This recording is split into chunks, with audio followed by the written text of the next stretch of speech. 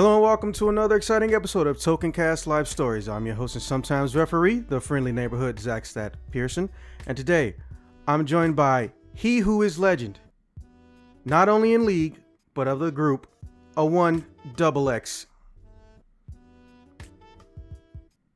That's you. I know. It's me, your boy. What's up, everybody? Long time no see, but I'm back. So let's get it cracking. Yeah, just a little bit of an update since you've been gone. I know you've heard about it, or maybe it just came up in passing or not. But we do have national distribution now. Apparently, the people we were using to do the distribution got bought by Spotify. So, we're that much easier to find nationwide. We're also available on Amazon Music, iTunes now, and we got verified on YouTube. So, yay. Hey, big things. Love that, man. Congrats to all that. Yeah, I appreciate it. And I mean it when I say I got where I got because of people like you. Because I told everybody from the beginning, I did not want to do any of this solo.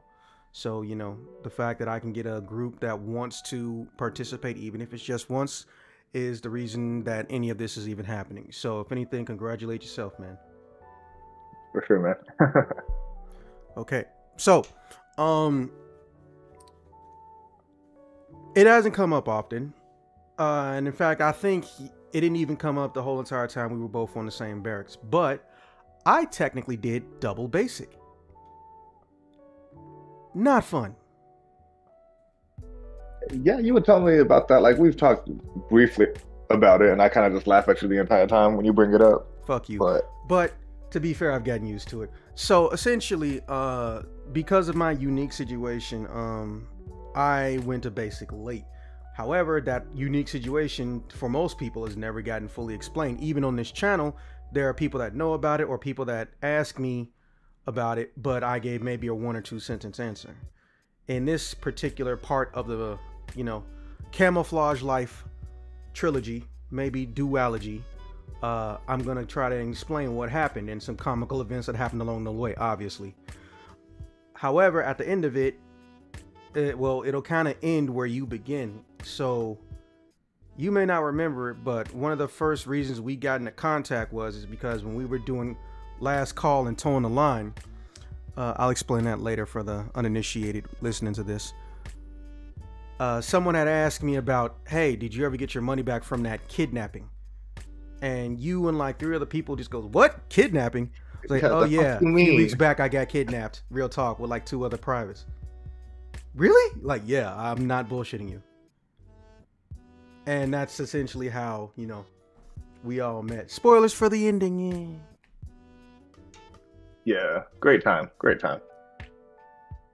It was a very comical kidnapping. And I even found the footage from some of the footage from that day. I don't know why my forehead was really shiny, but I did find footage from the day that me and some of the homies got kidnapped. So I got even more proof that it happened. Also, who the fuck would make that shit up? But yeah, before that comes, the rise and fall of fucking with Uncle Sam. All right, so starting this off, I started off with the Army. And I was technically recruited by what my state thinks is one of the best recruiters that there's ever been. They lied. Yeah, this guy named Sergeant Waits. They even gave him a fucking ring for how many recruits he got in. However, he's a self-serving narcissist who's lost the ability to have empathy if he even had it. So essentially, he's the one person you don't want in the military, and he is in the military. Also, he hates gay people and does not respect them. Motherfucker's really bad in 1,000. Sergeant Waits, which fucking hilarious because he was a fat ass. It was just perfect naming. Perfect names are going to come up a lot in this when it comes to sergeants. And I'm not even joking. It's kind of ironic how that happens. Like, they get put in a position to just be ironic based on their name. Bro. Wait till we get to Sergeant Sights, who couldn't see shit. I know I told you about it like 6 years ago, but I love going through it because I still fucking don't respect that dumbass. Anyways. All right, so I am a resident or native, because I've lived in multiple states. I'm a native of Illinois. So getting into or finding a recruiter was not hard where I was at. And I essentially wanted to do some things in my life that not so much required a 2-year or 4-year or even an 8-year degree, but it had multiple routes to get in, and I just had to pick one and try to grow from there. Grow a seed, have the seed turn into a mighty tree of knowledge, and then, take from the fruit of success. I wanted to do a mix of action choreography, not a school for that shit, and also I wanted to be involved with game design, but I didn't know if I wanted to direct or if I wanted to be involved on the animation side, not the 2D to 3D side, because as we all know in the game design world, it's ironic, but most people who work on and are involved with game designing don't actually learn any form of game design training. They learn the stuff around it: 3D animation, visual effects, compositions, blah blah blah blah blah. So obviously, like anybody in my age group, why should I pay for this when Uncle Sam can pay for it for me? You know the drill. I won't bore you with that. Yeah, the greatest game in the world. Yeah. So my father had died not too long ago, and bills were piling up. You missed that episode, and it would have got rated R real quick if you'd been there, because let's just say a lot of people want to kill or beat the bejesus out of my cousin who robbed my dad while he was dying after he got him a job and let him stay with us. Oh yeah, that's probably good I missed that one. Yeah. Let's just say if I found out he died tomorrow, I would sleep well that night. New phone, who this? So anyways, what ends up happening is I get in, and eventually I get shipped out. First place they sent me was Fort Sill. And as we all know, every single fort has a name, a nickname, derogatory and positives. Sill is a bit unique. They have a negative or derogatory nickname, but it's not that bad.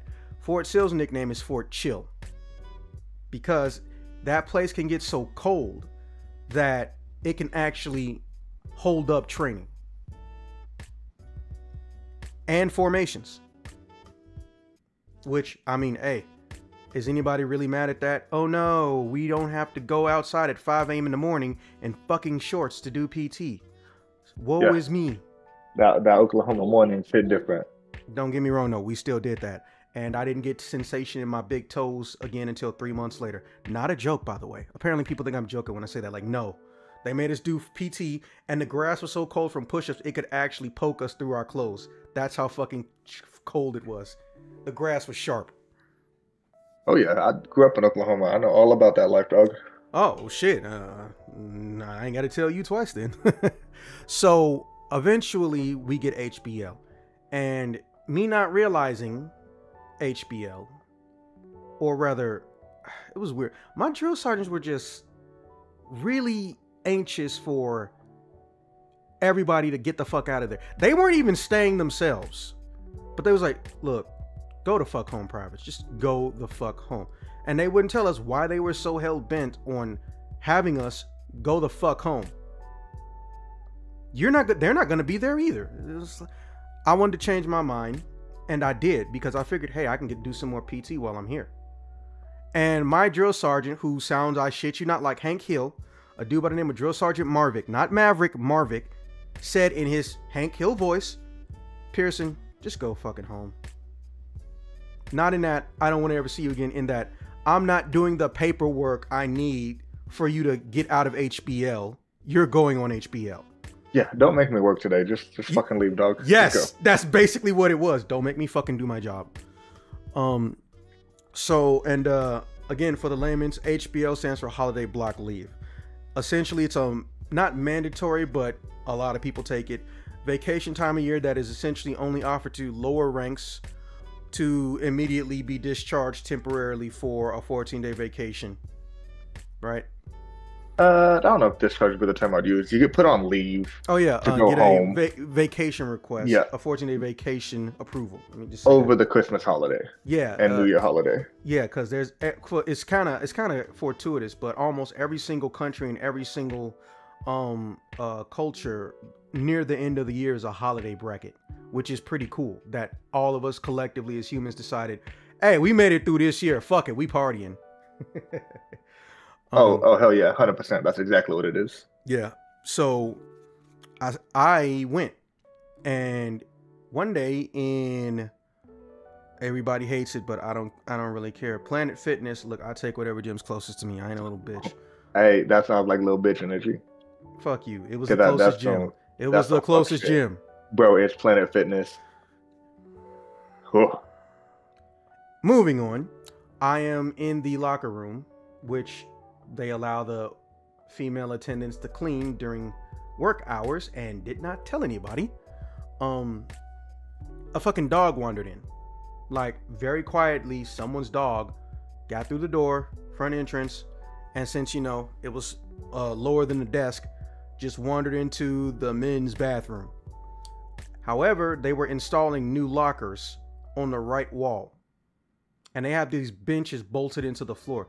I don't know why benches need to be bolted in the floor in a fucking Planet Fitness. Like, so you don't take that shit, man. Have you seen Planet Fitness? Who you know is gonna take a regular ass bench though? Bro, I know people who take shopping carts, like middle class people that just still Walmart shopping classes. That is fucking weird to me so much. I don't disagree with you. I was telling you what it is. Bro, people are out here like that. Bro, like it got so bad over here where I'm, because I'm in like, well, I used to live near a very, very popular district. I don't know if you heard about the mall with the most space by square foot, not stores, is Ford City. I actually live near that mall. Like, I could walk to it if I wanted to. I shit you not. Some days I will go, whether it's by a car or it's by the bus, and I will see people too trifling to take their own fucking bags out of the fucking cart and walk across the street to a bus stop. They will take the whole fucking shopping cart and then get on the bus and leave the shopping cart there. So now they started putting in sensors, so 2 of the wheels will lock up if it goes past the parking lot. That's funny as shit. Like, the fact that they even had to do that. Like the fact that the shopping cart's on house arrest or some shit. Yes! You can't leave the yard, dog. Yes! That's exactly what we used to say. Why the fuck they got shopping carts on house arrest? And it wouldn't even be like some young, arrogant people. It'd be like these old-ass biddies. Yep. Old-ass, lazy motherfuckers. Yes. Perfectly capable, just too goddamn lazy for it. Yes. So, and the dog barked while the dude was installing the lockers. And he apparently didn't like the noise from the power tools or whatever, so he started growling. And I'm on the bench, and I'm looking up, it's like, and there's a dude next to me, he turns and sees him, he goes, what the hell? I was like, I don't think that's a service dog. Whose dog is that, right? So then he starts running at me, and I'm just like, whoa, what the fuck's going on, buddy? We trying to box? And then boom! So like some of those lockers were like conjoined, so it wasn't individuals, they were all conjoined. Yeah. All of them hit me dead ass on the spine. Because remember, I'm sitting on the bench, but I'm facing the bench. I'm not sitting sideways. So I lined up perfectly. And because I was also jerking away, I also technically hit the lockers before they fell on me, because, you know, the dude startled me and I thought me and him was about to box. So, you know, I get a little bit of medical attention. They give me some strong stuff. And I know I can't bring medications and shit like that back with me. So I'm like, fuck it, I'm not going to do that. So I get back, and first thing to notice is that I cannot stand straight at all, nothing. They send me over to the medical wing. And the first person I meet is Private Sergeant. Oh my God. That's a marital name, by the way. So that means somewhere on Fort Sill, there was a drill sergeant. I literally only remember her because her name was Sergeant. Yeah, I've met some private majors before. So, through, you know, so, but however, after HBL, there's like 2 weeks left of our training. Our training was so backed up, we were 3 weeks behind.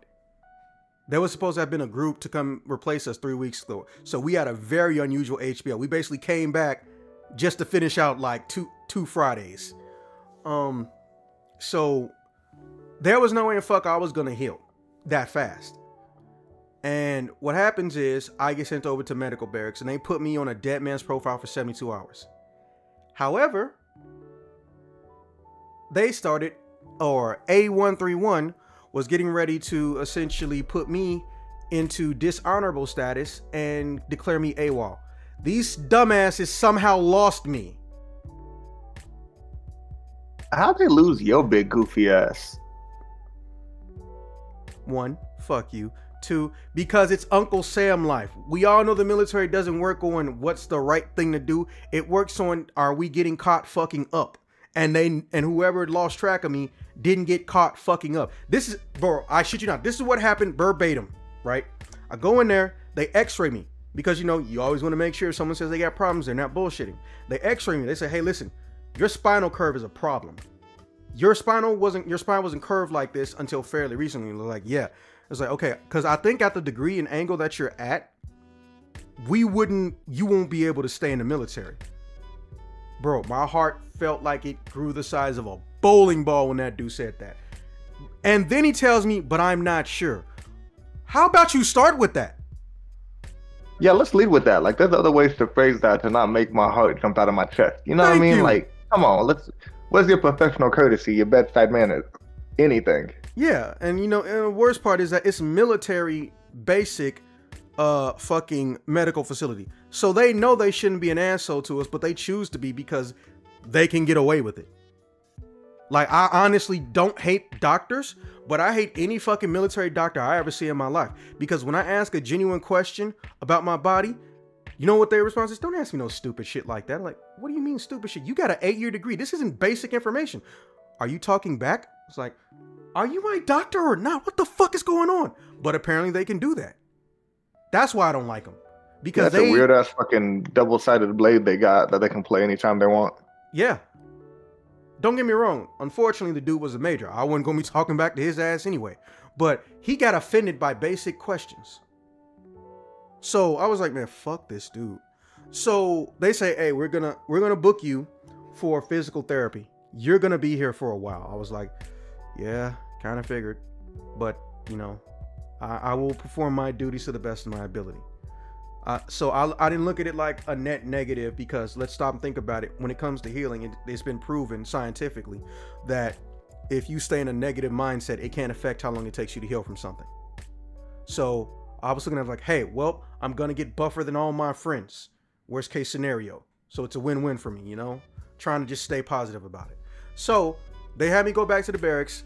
I sent some note to my drill sergeant. They say, okay, you need to get a 72-hour bag. Get everything you need. We're going to ship you out over there, right? And I go over there. I in process to what people have heard me call C95. And we all know what the nickname for any medical battery is, especially when they were dumb enough to make it start with a C. So the nickname for my entire new battery was Cripple 95th. Yep, no, that checks out. Because, you know, there's nothing like being an asshole to people who got hurt. And believe me when I tell you, that name got used a lot. It's that perfect mix of, it's not racist, it makes you look like an asshole, but a drill sergeant's job is to look like an asshole. Yeah, it's like it's too fitting that you can't really call me on it either way. Yeah. So, yeah, I promise you, there are drill sergeants who had to ask me what my name is because we had to go someplace where they might get in trouble for saying, hey, cripple, come here.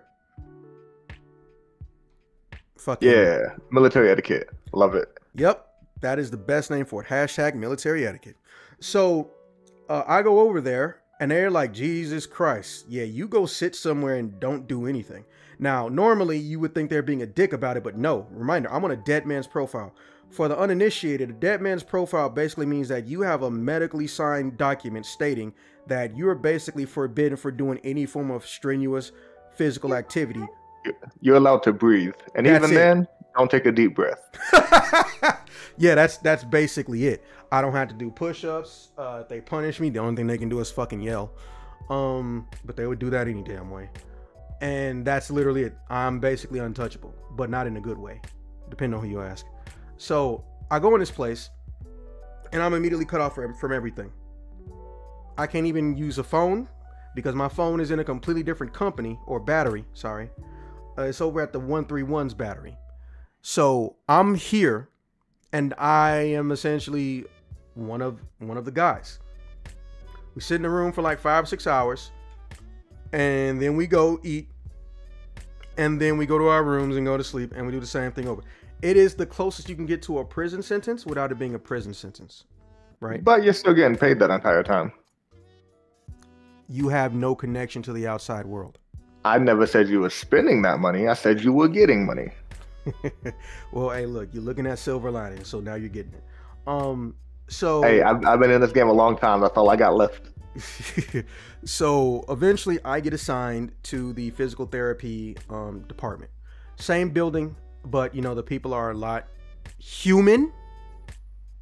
So I can't remember all their names, and I really do regret it, because these are the people that taught me how to walk again.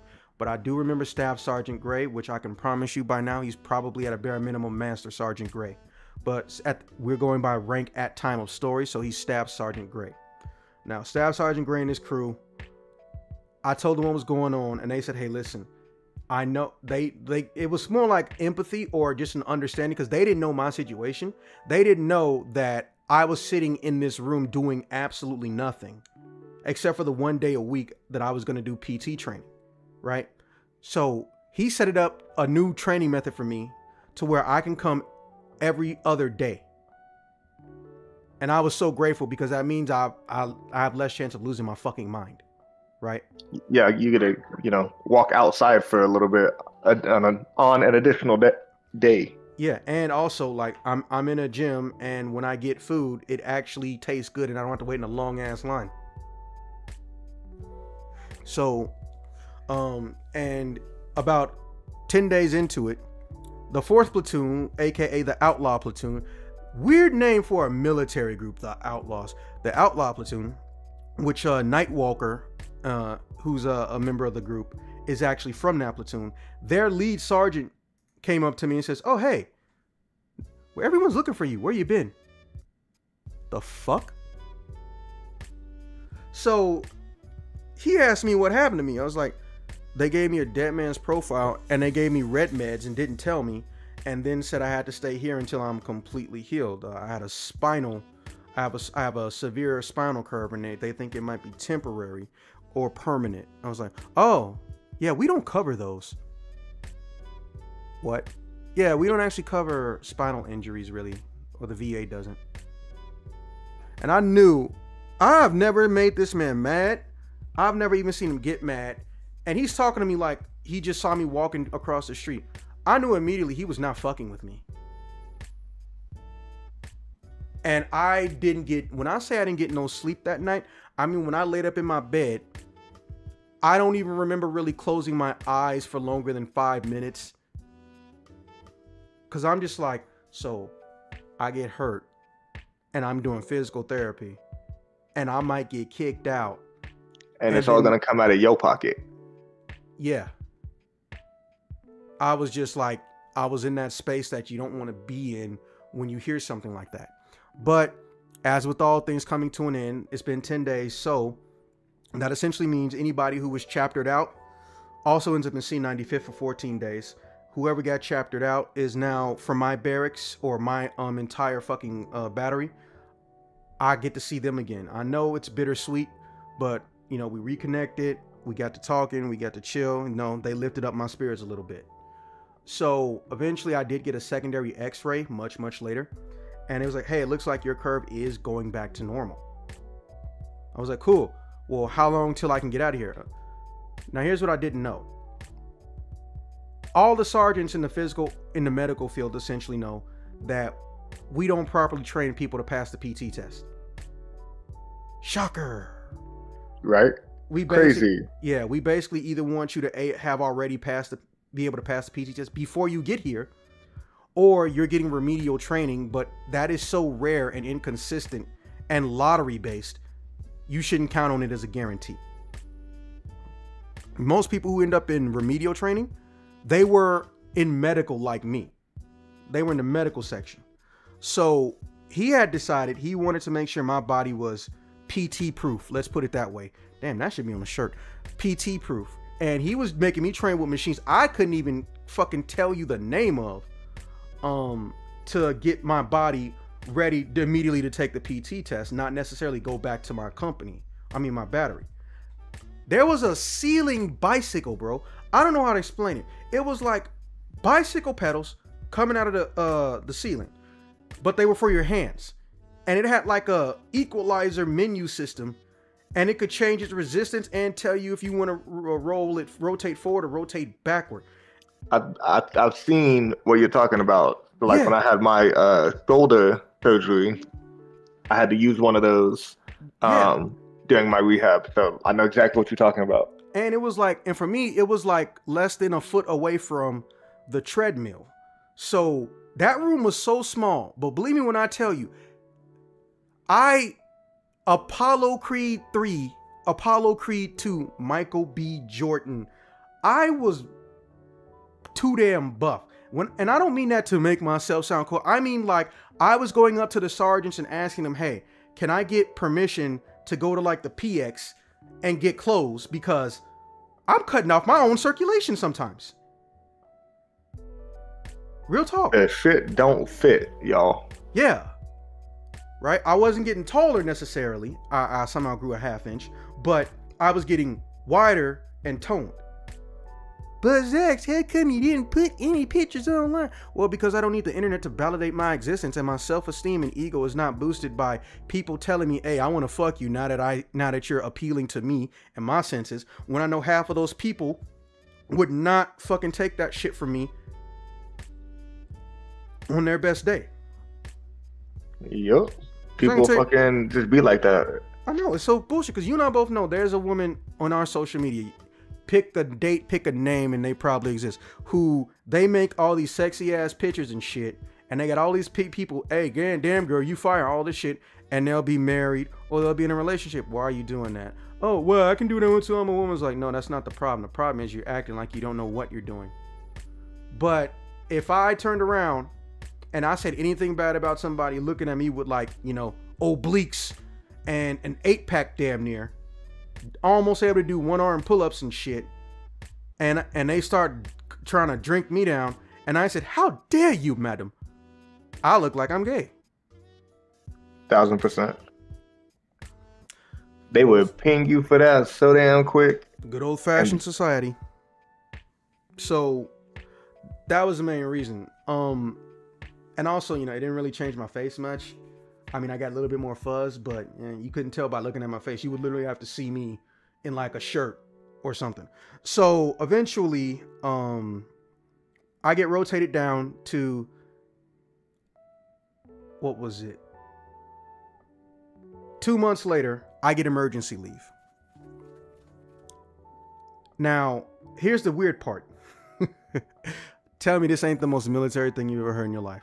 In order for me to go to utilize my emergency leave and come home, of which I only needed 10 days or less for this incident that was going on, I had to out process from Charlie 95th, then go almost 3 miles to the other side of the fucking base, back to Alpha 131, to be signed out of there instead of people using the damn fax machines.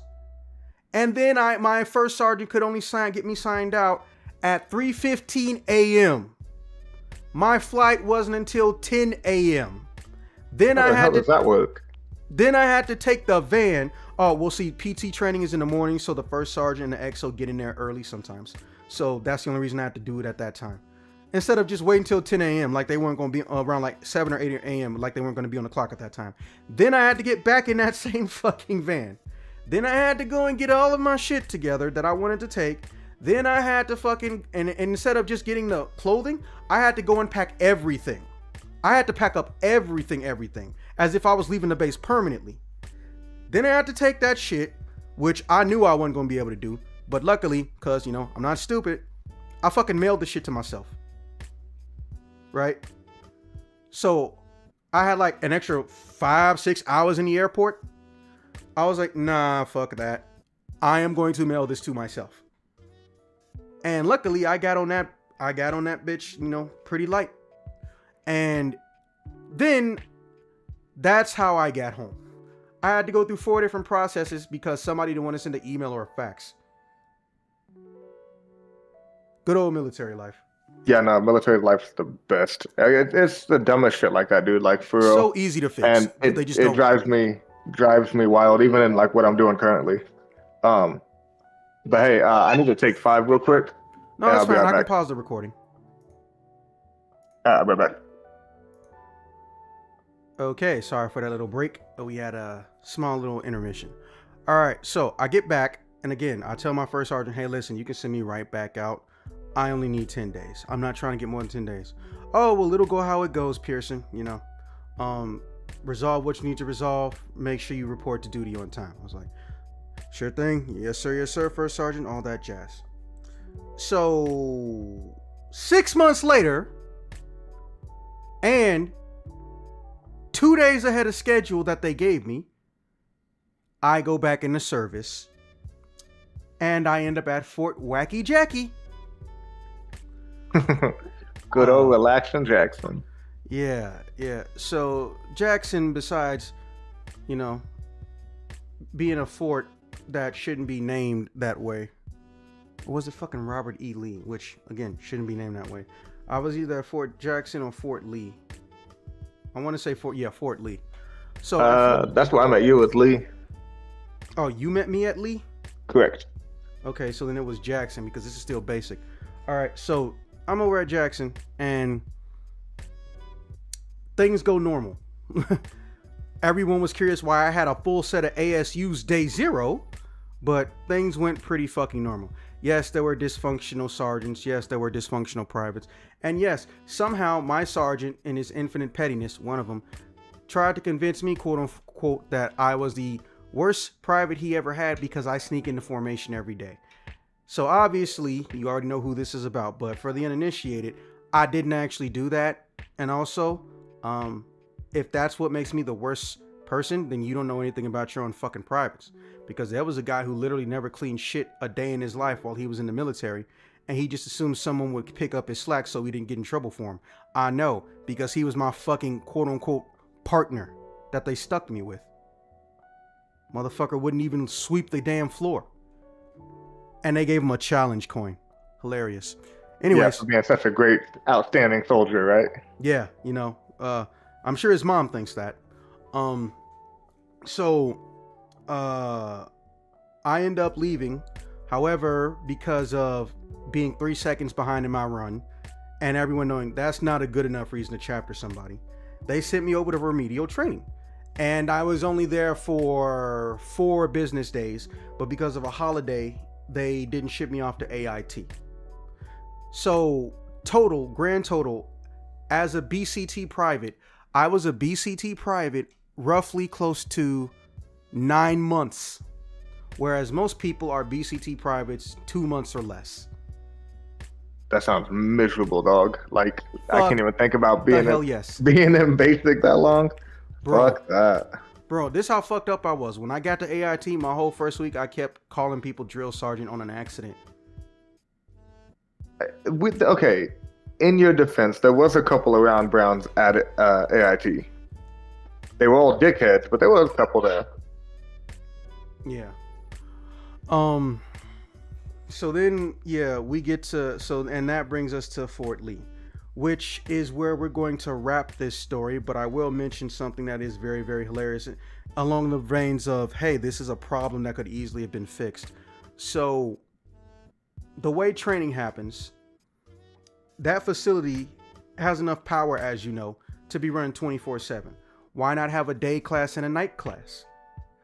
I and a bunch of other people specifically requested to be put in a night class because there was going to be a new sergeant and they won't have enough training space for them. So they said, oh, your students are going to mandatorily be put on a night class, because even though there's room in the barracks, classroom size is completely different. Yes, the military has a bunch of generators, but you can't just bring them bitches into that facility, the big ones at least, just because there's a bunch of people, and then take it out or have it sit on his ass doing nothing. You got to earn some rank before you can do that. So I end up going to the morning classes. 10 days later, they announced that they're making night classes, and I'm not allowed to be in night classes because I'm in a morning class. Ain't that some bullshit? Like, and the people who were put on night class, like, were just the luckiest motherfuckers too, because that schedule they had was cake. Yeah, and we never had to fucking help with any outdoor cleaning and shit because we're sleep. I got put in a night class way, way later, but primarily that was because of a knee-related injury. But we'll save that for the part 2. With that being said, hey, Double X, it's always good to have one of the legends come through. I don't know if you're trying to get linked up to any more stuff later this year or later that I got planned, but you're always welcome. The door's never closed to my battles. Hey, for sure, man. I appreciate it. And